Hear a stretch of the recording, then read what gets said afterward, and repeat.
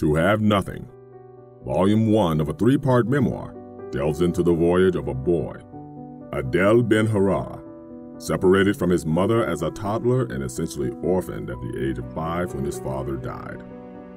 With his mother's inability to provide support, the young boy was homeless, often left on the streets to fend for himself. How did he survive? Born in Addis Ababa to a poverty-stricken 15-year-old Ethiopian mother and a wealthy 50-year-old businessman/retired British soldier from the Middle East, the boy received extensive religious teachings in Judaism, Islam, and Christianity.